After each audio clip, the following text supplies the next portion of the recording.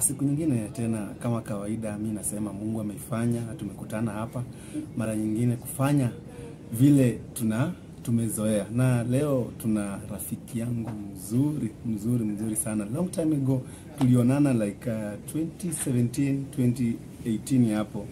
Na leo tu nataka tuongee mambo ya huduma 1 2 3 tujue leo hii amefikia wapi. Karibuni sana. Anaitwa Njoki. Hebu tuambie jina vizuri. Njoki. Mimi nimeita design yake. Mimi design yake ni Kiluya. Ni Asia.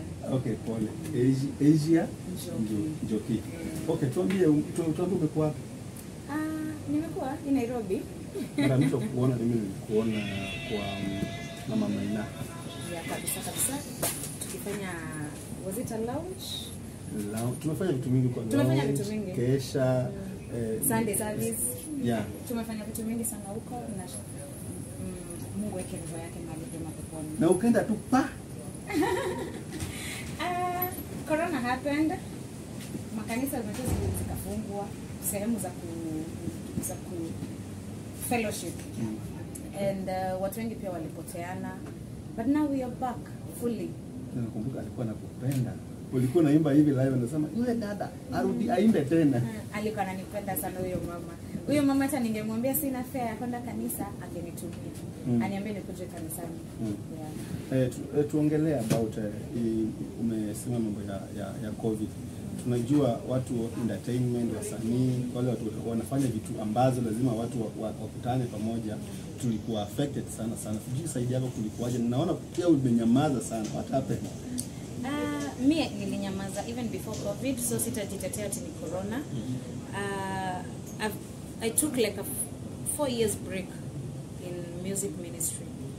Nimerudi last year July. Na nilirudi vizuri, sisema nilirudi vibaya. Okay, hata for me, mimi nilipotea na nilikuwa na sababu zangu. Labda tuambie sababu zako za wewe kupotea na kurudi pia. Sababu zangu za kupotea, in Nairobi, producer, mimi nilifanya audio. I had done 2 songs. So when I was planning not to release my 3rd song, producer akaamua to shoot, niende minus ya kulipa venue, ya kulipa makeup, ya kulipa nini, and by the end of the day hakunipea hiyo kazi mpaka leo hii sijawahi iona. So hiyo kanivunja moyo a lot. Then also challenges as a life. We face a lot of challenges that made me kidogo nika backslide. Sio vile watu wanasema ati vile wasanii, tumeona wasanii wengi wa kike na wa kiume wamechange from gospel to secular. So most of the time nimesikia watu wakisema ukiona msanii wa gospel amenyamaza anakuja na secular. Na nimeona wewe umenyamaza and then umekuja na vitu kubwa na wasanii wakubwa mpaka wale wametimiza tu ndoto zao kwa gospel. Inakuwa kwaje? For me, I think zile vitu niligo through in between those 4 years. Zile ni draw more closer to God. Nilikuja ku realize that as much as na battle vitu mingi sana, mahali tu naweza egemea peke yake ni kwa Mungu. Na huyo tu ndo hakuniacha. You know, the people that ulikuwa expect watakuwa hapo na wewe, I felt rejection. The rejection ikaniingiza into depression, nikaanza kuchukia life yangu, nikaanza kuchukia kila kitu. But by the end of the day nilikuja ku realize God peke yake ndio atabaki na mimi. This happened, there's a song that nime release few days ago. It was the first song yenye, it was my plan of a comeback, but God had a better plan. Hiyo song nilirecord July. It is, ukisikiza the song, it is all about wale watu walikuwa karibu na mimi walinikataa, lakini wewe Yesu ulibaki rafiki yangu peke yake. Nilikuwa najifungia kwa room yangu, kwa bedroom. Sitoki. Ndatoka tu kwa hiyo room niende kitchen niangalie msichana kazi amepika nini, nichukue nikule nirudi kwa hiyo room. Nilikuwa nimejichukia. Nilikuwa najiona mimi si mrembo, nilikuwa najiona mimi ni nothing. You know, I tried even committing suicide 2-3 times. And my elder cousin sister is a witness to this. And the time nilifeel nataka ku just serve God. I just want to serve God. I don't want to do anything else. Yani mimi Mungu nichukue tu maisha yangu, acha life yangu iko all about you. Nikaona Guardian amepost akona studio.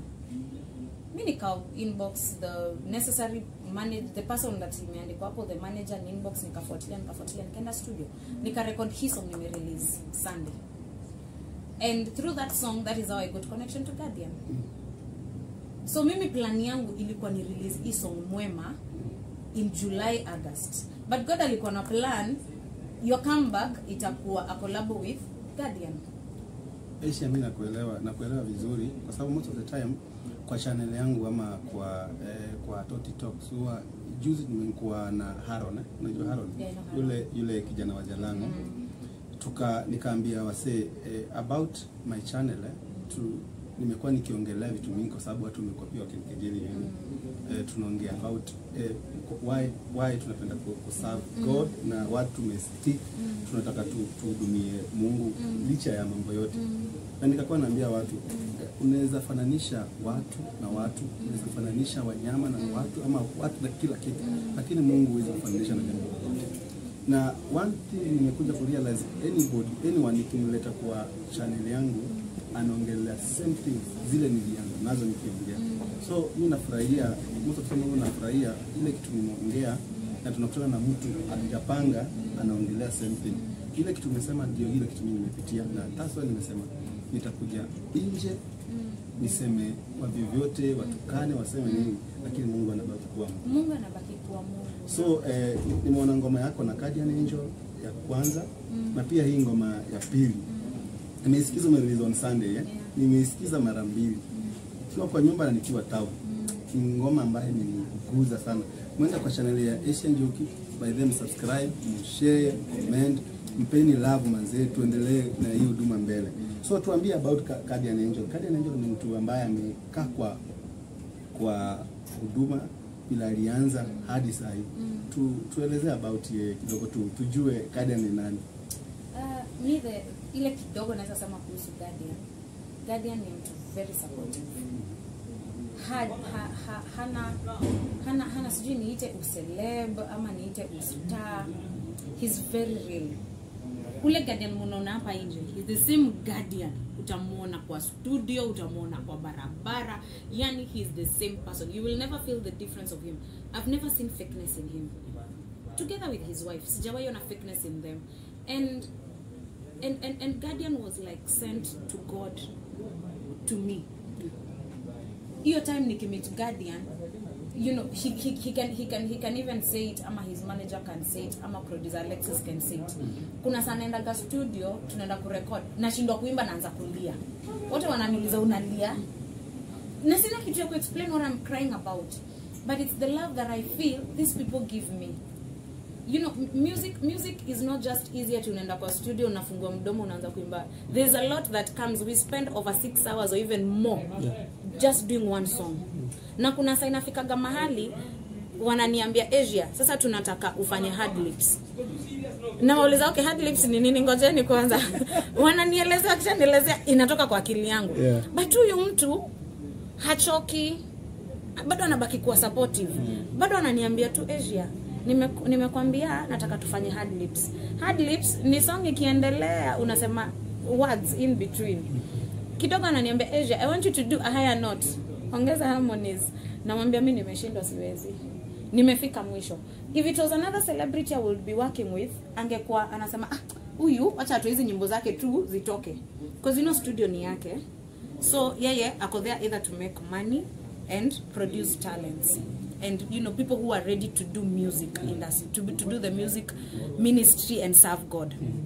But one thing I know about Guardian, mimi sidhani yako pale ku make money na hiyo studio yake. As much as he's making money in it, but he helps us. Wale wasanii wote umeona wamerecord 7 Heaven.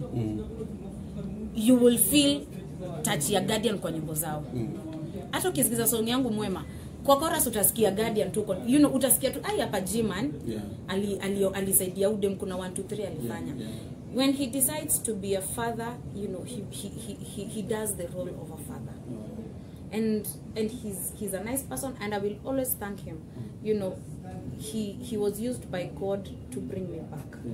He was used by God to show me that, you know, kuna watu huku nje pia that can love you.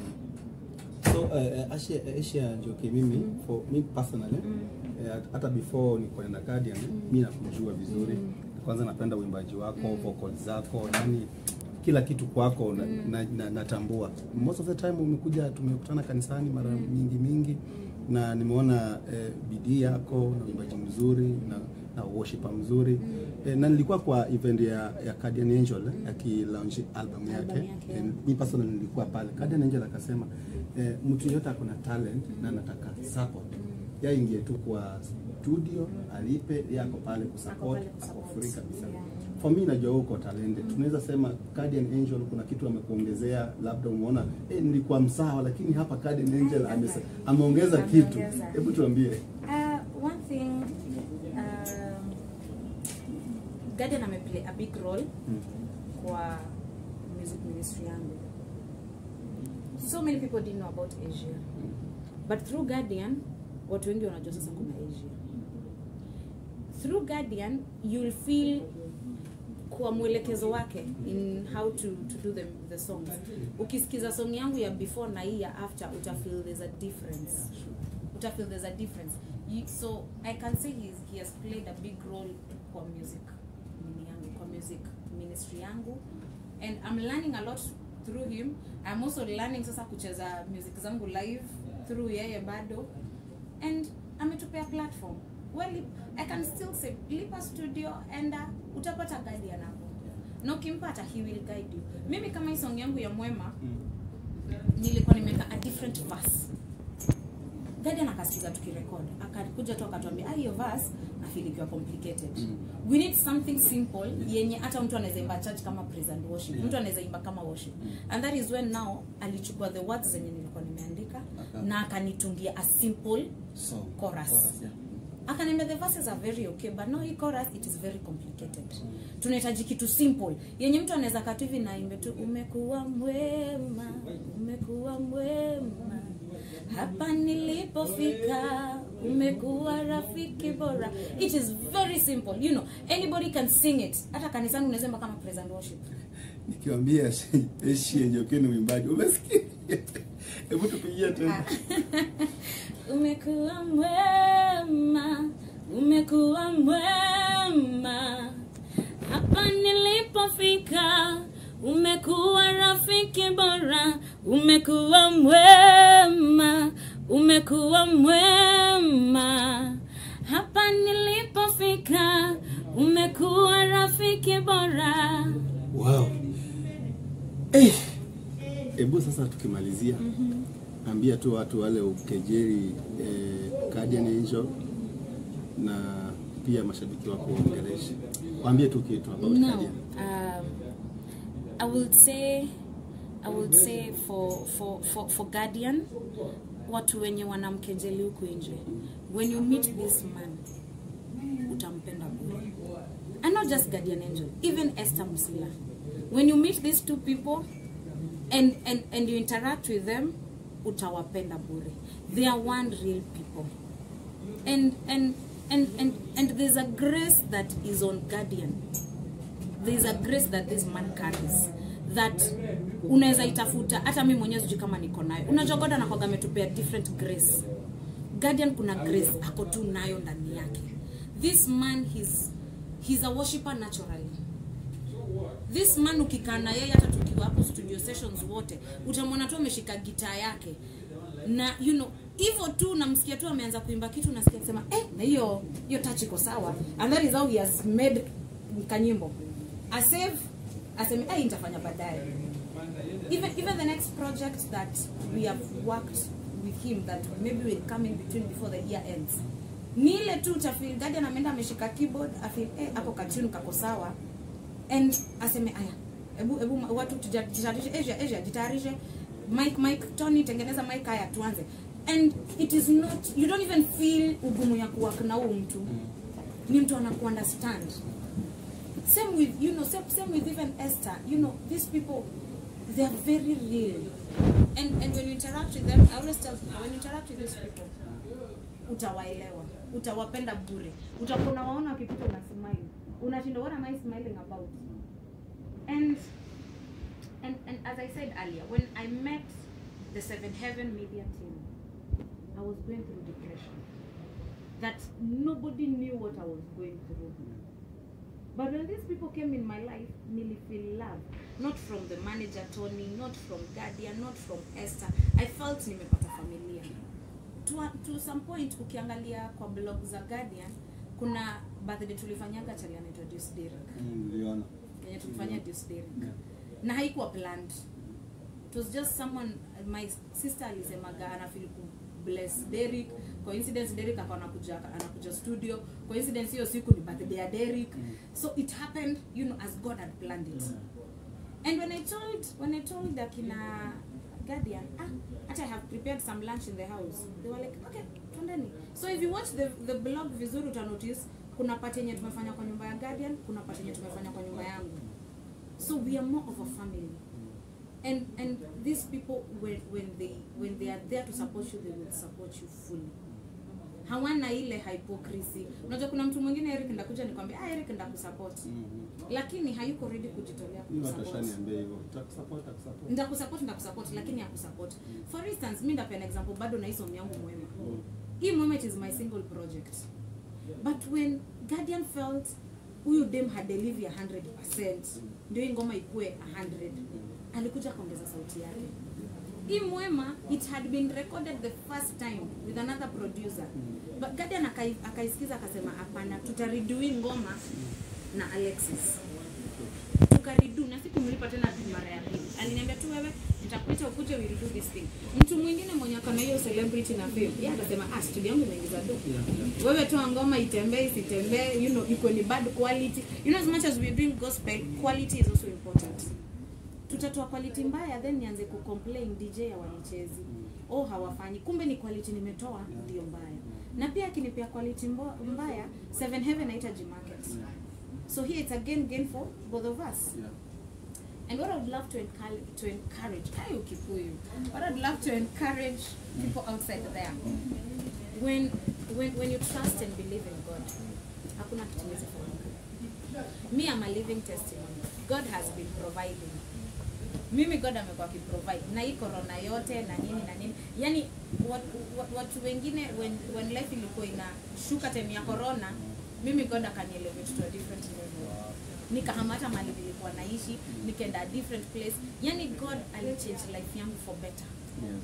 Na sasa hiyo I'm not working here. I'm not working. Watu wa Mungu anashughulikia. Mungu ananishughulikia mwenyewe tu sija. Yani hakuna siku nishaikosa. Na even the days na feel niko mwisho nashindwa God, I need to pay something and I don't have it. By the end of the day he provides. By the end of the day he provides. And what I would love to encourage somebody outside there, just serve God in truth and in faith. When you just serve God, jiachilie kwake. Ingine yote ataleta. Siwezi sema ati nimeenjoy pesa ya muziki, sijaiona na you know, but God ameileta indirectly. Sijapata show ama gig ati yenye nalilipa 100,000, 200, $500,000. I've not gotten it. But God has been sending people. The ones they are called destiny connectors, you know. I don't know what to call them. Mtu anakuja tu unaambia mtu like Juicy, let me give you a testimony. On Sunday nikienda Radio Maisha. I was supposed to siko nimejiregister hizi venye naweza ukoteo zinita kwa nini hivi venye hizo siko nimejiregister hizo zenye zitakuwa zinaokota revenues on my behalf, the royalties. And when I was looking at it zilikuwa zinakuja zote around, I needed like between 15 to 20,000 to be fully yani. I have owned the copyright of everything ya music yangu, sita have shida na mtu yoyote. So when I was talking with my elder cousin mwenye ako US, nikakuwa namwambia mimi kitu inani stress akili saa hii ni pesa ya kujiregister na hizi ma copyrights hizo boards. Akaniuliza kwa unahitaji ngapi? Nikamtumia hiyo ni mimi nilikuwa nimepewa ya breakdown. Hivyo tu akanitesta akaniambia sasa nalala nikiamka ndakutumia hiyo pesa. Wow. Akaniambia nikiamka ndakutumia hiyo pesa. Nikafikiria huyu ananichocha. You know, because she's my elder cousin. Sasa nikasema huyu anaweza kuwa ananichocha. When I was going to Radio Maisha niko kwa cab. Nikaona M-Pesa tatu you have received. I almost cried and I was like, God, umekuwa ukinifanyia maajabu. Umekuwa ukinifanyia maajabu that siwezi elezea. Yani if I start to explain it, I cannot explain it. I cannot. My comeback in the music industry, I have not spent any shilling paying for myself, be it studio, be it video. but God amenitumania watu. And every time I release a project, unasikia mtu anakuambia, tell me when is your next project. I want to be in support of it. Jana 2 of my friends told me we want to be in support. Na wajaokoka. Si watu wameokoka, waliniambia tu, walinipigania Asia. Tunapenda kazi unafanya. When is your next project? I want to be part of it. Hivyo tu Mungu ana provide. So when we serve God in truth and in faith, He will never ashame you. Amen. Things go in line. He will never ashame you at all, at all. Wow, alituishia Njoki. This story imekuwa mingi, lakini tunashukuru. Ile tu kitu tunaweza penda tu kuambia watu, let us support Kenyan music. Let us support our own. Yani sisi mkitusukuma pia tutasukuma wale wengine. Guardian anasaidia wase kama kwa sababu yeye ako mahali na anahisi kuna mahali nafaa wakuwe. Lakini tukitumia ile words za kukejeli wase, za kutuambia mambo mabaya, za kutuambia mambo ya kutushusha chini, huwa tunakosa pia ile morale na nguvu ya kufanya nini, ya kudeliver the best. So ile kitu ningependa tu kwangu, kwa Njoki, mpaka kwenu, supportini sisi ili tupate ile nguvu ya kufanya nini. Imagine hatuna pesa, hatuna kazi vizuri, na pia tuna zile mambo ambazo zinatushusha chini, sisi tutakufa jamani. So let us support each other ili tuende mbele sisi zote. Na kwangu Njoki, ndapini yako pale, ya channel yako pale, na pia muende kwa channel yake msupport mwanzo. Kuna ngoma kali hapa amefanya na Guardian Angel, na tunajua kila kitu kitakuwa sawa. Na mwisho God bless you. Amen. Hivyo tu. God bless you. Ana mambo mengi amesema nibarikiwe, na leo tumefika pale. Good. Pia mimi subscribe, fanya kila kitu vile tumezoea, twende mbele tukijengana. Thanks. Bye bye.